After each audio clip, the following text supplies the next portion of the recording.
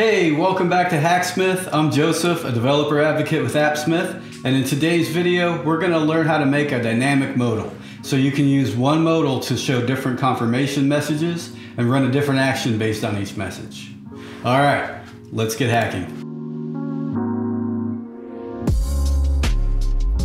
So here I've got a modal. There's a confirmation button, a cancel that would close the modal, and you would have your confirm button bound to an API or a query, maybe a JS object. And then somewhere else in your app, you'll have another action that you want to have a modal for, or a way to preview something. And so you might end up having multiple modals throughout your app, which can be difficult to keep them all formatted the same, or if you're trying to size them and keep things consistent. So today I'm going to show you how to make a dynamic modal, so you can use one modal, pull up different confirmation messages, and run different actions based on a config file that we'll store in the Appsmith store. All right, let's check it out in the app. First, I've got 3 different modals here, and each one is using a completely separate modal. So it has its own action here. It runs this delete action and shows a warning icon here. The update one is modal 2, and that's running a different function. We've got a success there. And on the third one here, another action, it runs its own function, and we've got a different type of feedback. So we can tell that it's not just a different modal, but it's running a different action.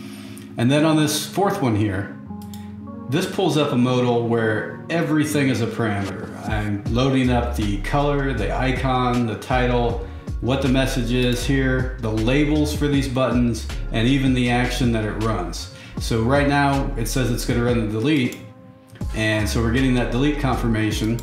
But if I come over here and I'm going to change the function that we're running.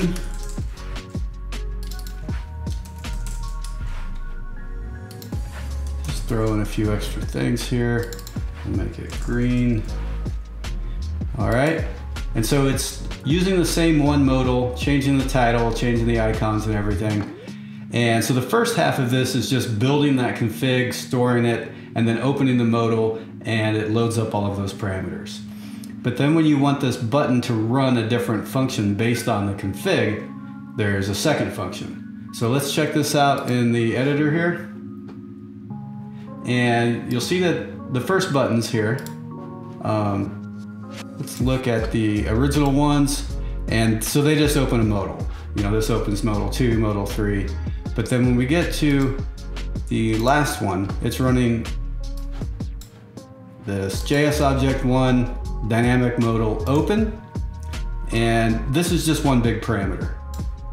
So I'm passing in all of the values needed to populate that modal as a single object, single parameter, instead of writing each one to a separate point in the Appsmith store. It's better for performance instead of each one of these being a separate stored value.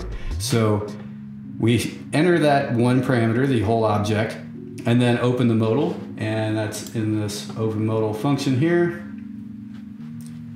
So it just uses a async function. You want to make sure that you store the value and completely finish storing it before you open the modal, so it doesn't flash and show the previous value. And so we await the stored value, and then I'm assigning everything to a variable here from the config just by destructuring it, show the modal, and then return the value just for debugging purposes. And then when it comes time to close the modal, when you click confirm, the confirm action is taken from up here, from the same way that it's found from the config. And then based on what that is, we're going to show an alert saying what you're confirming.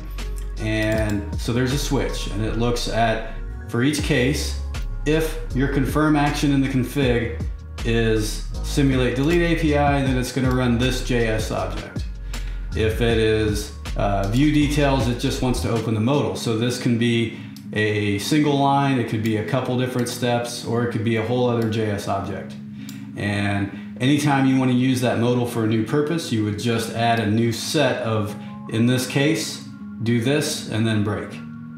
And so with that type of setup, you could replace all of these buttons and use the same one modal to run any action. And in this case, you're getting a confirmation on a delete. If you wanted, you could throw in some extra widgets here that show you what it is you're deleting. And then we can look at the selected row of the table. This way you get a confirmation that's specific to what action it's going to run on which row, give the user a little bit more information, and then you won't have to maintain a bunch of different modals and try to get them all sized and aligned the same. So this has been our second video in the Hacksmith series. Stay tuned for more, and don't forget to subscribe.